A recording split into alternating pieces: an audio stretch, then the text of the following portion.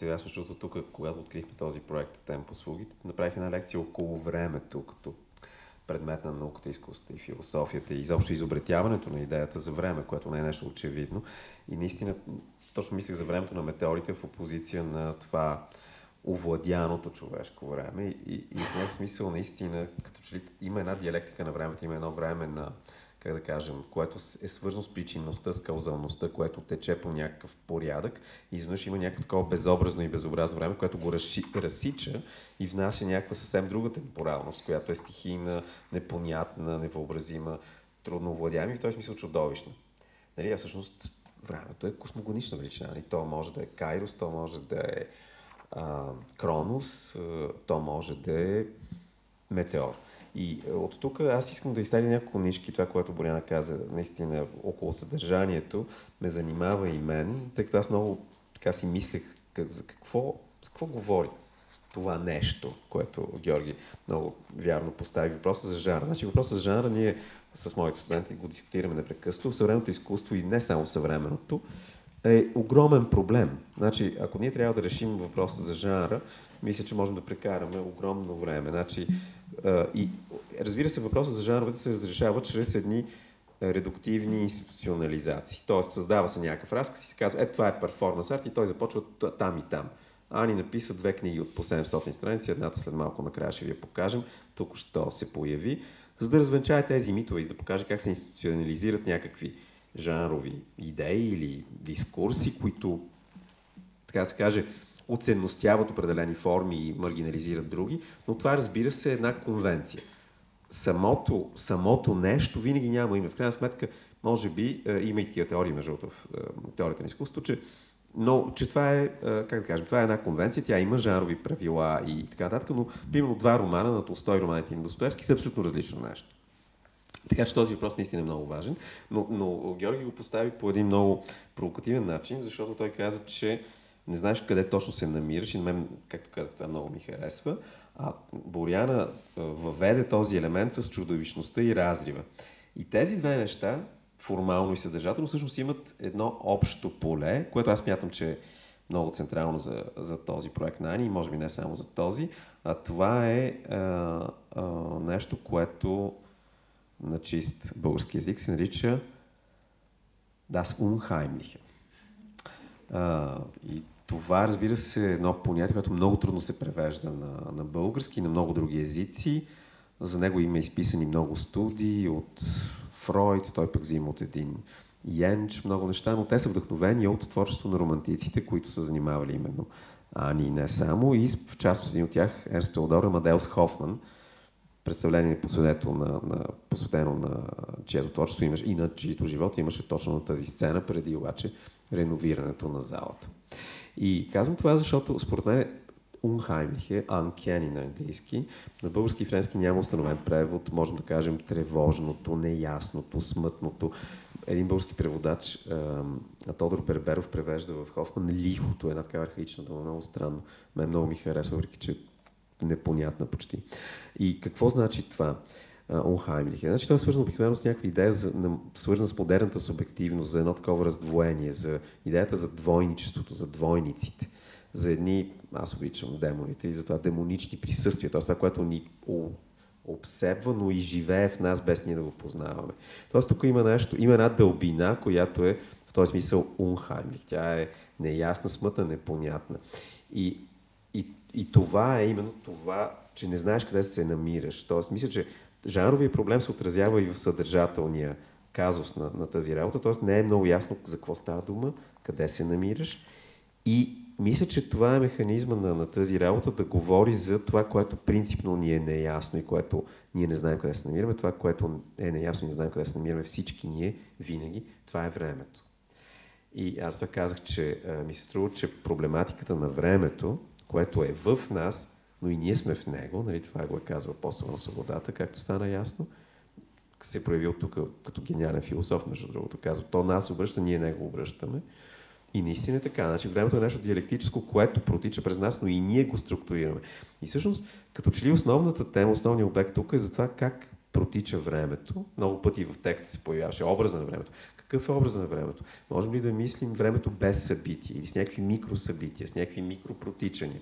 Но този казус, това време на полузастиване, на времето без качество, явно за Ани това е време на удоволствието. Аз така мисля. Мисля, че тук тя много обича тези инфантилни, регресивни състояния, в които сякаш институционализацията на, да кажем, на някакви социални, културни, политически режими не се е случила. И аз мисля, че тук има нещо такова. Затова играта, удоволствието са основни теми. Забавата, обаче в играта удоволствието има и тъмна страна. Нали? Тя казва по взаимно съгласие, ма какво е взаимно, какво е съгласие, какво... Нали? Не е много ясна тази работа. И не е много ясно какво се случва. Тия хора нещо сега изтезават ли се или се забавляват. Нали? Но този съдържателен проблем е проблем, според мен, на субективността, която е, така да се каже, една субективна форма изпразнена от съдържание. Тоест, ако няма действие, защото с модерната субективност, това, което казва Ани за театъра, е абсолютно валидно за модерната идея за субективността. Тя се дефинира чрез действието. Значи, ако няма действие, какво е субекта? Какво сме ние? Ако не правим нищо. Това, между другото, в литературата, Жоро знае по-добре от всички нас, примерно в модерната литература има от Обломов, Прочутия на Гончаров, до Бартълби на Мелвил, до може би Одисей на Джойс и нататък има изключителни примери за това как се описва, как се прави разказ за това, което не се случва или за неслучването на нищо. Нали? Това е много интересен казус. И според мен този разказ на Ани всъщност показва... Основният конфликт тук според мен е между това, че уж това е време на удоволствието, между желанието ни да бъдем в едно време на удоволствието и невъзможността ние да го обитаваме напълно. И мисля, че тук има един Унхаймлих, има това раздвояване и двойничество, което е наистина, то влиза в самата медия, т.е. в формалните и параметри. И затова е може би трудността да определим това какво е. Ето, за последния път се позовавам на работата ми в академична среда, но обсъждахме наскоро филма на Дзига Вертов, който Боряна е специалистка и тя го цитира в чието творчество изобщо тя е специалист. Обсъждахме го във връзка с перформанс арт. Става дума за човек с кинокамерата. Значи това е един филм, в който Дзига Вертов в началото казва, от 27 пардон, казва, това е един опит за за един абсолютен език, който ще говори за действителността, такава каквато тя е, без посредничество на конфликт, на действие, на разказ, на режисьор, на действие и прочие. Той ще представи действителността каквато тя е. Едва ли не някаква такава самоизразяване на действителността. Някаква епифания едва ли не. И разбира се, няма нищо по-грешно от това. Значи, ако Жоро погледне същия критически поглед жанра на Дзига Вертов, ще види, че това е абсолютно нелепо. Защо? Защото, както знаем, Дзига Вертов наред с Айнщайн, Подовкин и други руски конструктивисти изобретява киното като изкуство чрез какво? Чрез техниката на монтажа. Значи той манипулира времето, той създава образа на един ден, защото този филм наистина разказва живота на града в един ден. Какво се случва? От събуждането на едно бездомно момче на улицата до мобилизацията, времето, синхронизацията и така нататък. Той като една симфония, ако щете, и накрая затихването на деня. Обаче, то е монтирано. Значи това не е както е времето. Там има точно тази медийна, как да кажем, манипулация. И разбира се, тук това иска да кажа. Валтер Бенемин в едно прочуто есе, художественото произведение в епохата на неговата техническа възпроизводимост, дълго сложно заглавие, но брилянтно есе, което се чете много лесно. Там той вероятно говори за Дзига Вертов. Казва, киното изявява оптическото несъзнавано на действителността. Една прочута фраза, после става заглавие на една известна книга. Оптическото несъзнавано. Значи, аз мисля, че тук има нещо от оптическото несъзнавано в този филм. Само, че друга форма. Значи, това не е кино несъзнаването, това е видео театрално несъзнаването, не знаем пак жанра.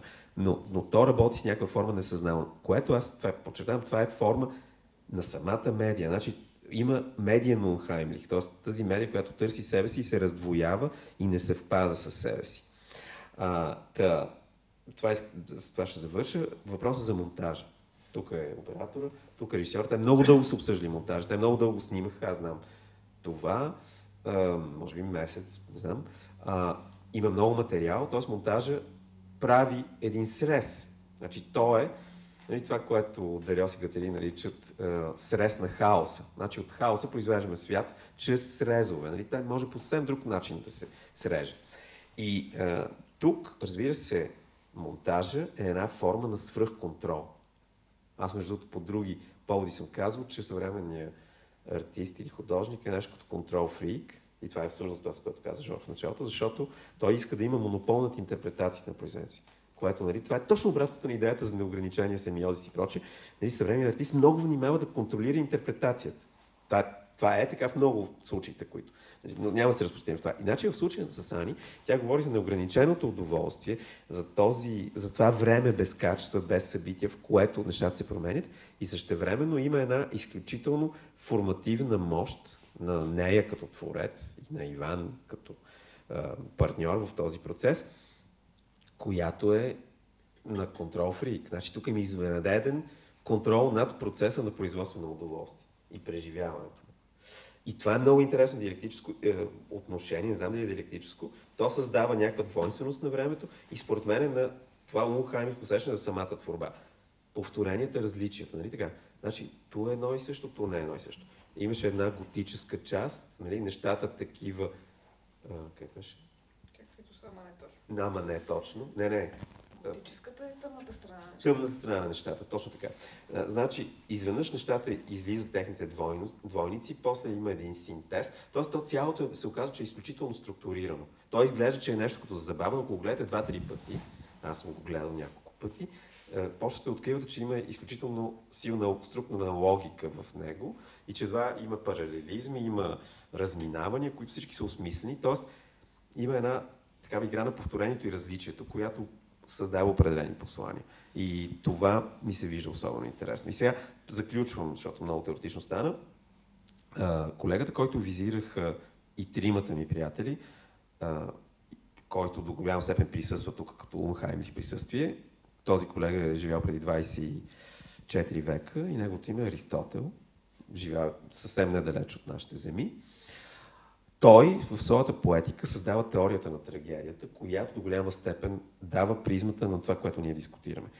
Боряна спомена понятието катарсис, нали, катарзис, конфликта, действието, всичко това са аристотелови понятия, през които, смея да твърдя, ние продължаваме да мислим всички повествователни и драматични жанрове, драматургични жанрове. И наистина тук, като че ли има някакъв опит да се преобърне това аристотелово наследство, което доминира в холивудското кино, което доминира в литературата, чрез неговите собствени средства. И аз в една от версиите на монтажа на филма, по-късна, малко по-кратка, се опитах още повече да подсилят тази работа с аристотеловите категории, като 4-те глави, които съставляват този филм, аз го нарекох, според мен това са действителното, възможното, необходимото, значи нещата такива, каквито са, такива, каквито биха могли да бъдат, такива, каквито трябва да бъдат и накрая една четвърта, каквито са, но може би не точно. И това четвърто е много странно, това е някаква много странна модалност, значи това е модалността на фикцията. Там, където нещата са едновременно това, което са и едновременно и това, което не са. Мисля, че тук има... Ани показва как действителността се създава чрез фикции. Или че тя винаги е по някакъв начин фиктивно, така да кажем, образование, но същевременно фикцията има действителен характер. Тоест фикциите, нали, често пъти всъщност прорязват действителността и я преобръщат. И има едни такива движения, семантични, които на мен са ми страшно интересни, понеже, както казах, съм длъжник като теоретик, исках да ги споделя.